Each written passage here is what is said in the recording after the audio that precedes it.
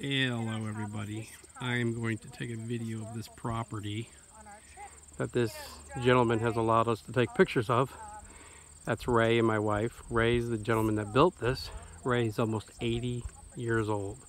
He's been building this for 23 years on this property, and he's worked on walls on his other property prior to this for 14 years. So I'm going to show you some of the stuff that he's built. All by hand, all trucked by hands. These are cairns. These are in memory, or they kind of resemble what the cairns in the Adirondacks. And he built 3 of these here. So if you could see this rock wall, I know the sun's a bear. He's built this rock wall. I'm going to try to walk and not bounce as much.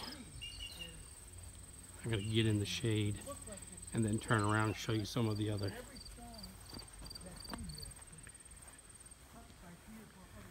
Okay, we're getting in the shade. Okay, let me turn around here. So this rock wall goes his entire property length.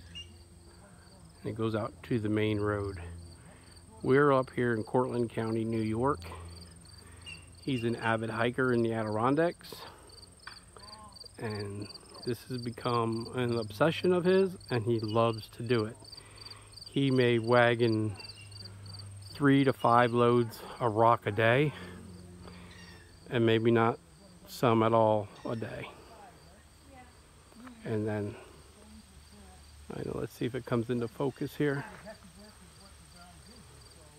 And if you can see further across this property, there's a rock wall there.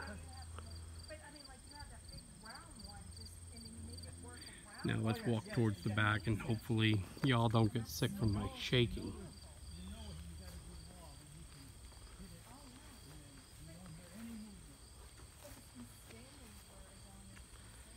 We just thought that this was amazing. We saw this last year visiting our kids, and saw him outside finally and asked him if we could take pictures.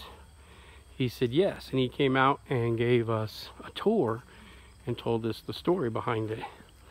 And he has this monument, we'll call it, that a lot of kids come out and take pictures from the high school and stuff like that, and people that stop by. It's my understanding that he's been written up in the magazines as well. Some of you may have already heard of him.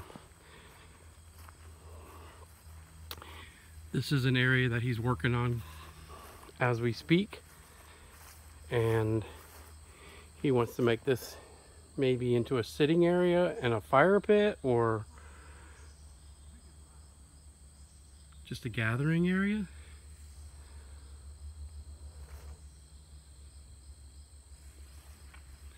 Let's go on over here.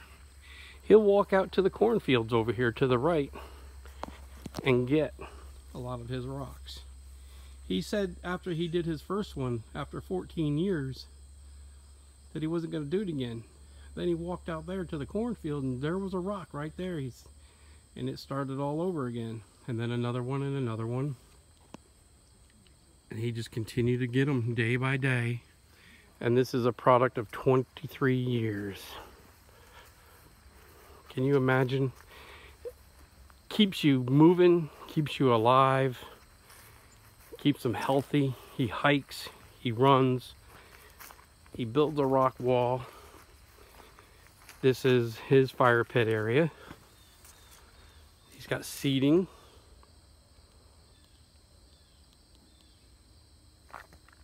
He said he used to burn out here every day and sit out here.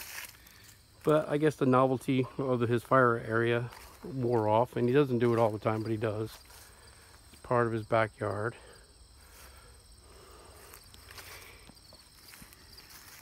Now he said this wall stopped.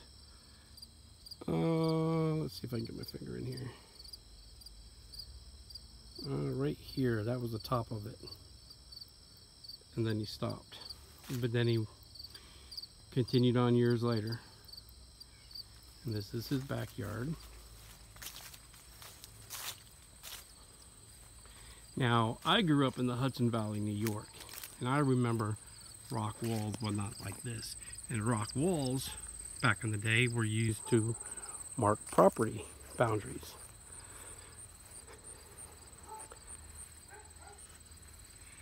So I'm going to stop here. Hopefully my shaking is not too bad. But let's see if I can get this wall over here. I'm going to try to zoom this in here. And it goes all the way to the front.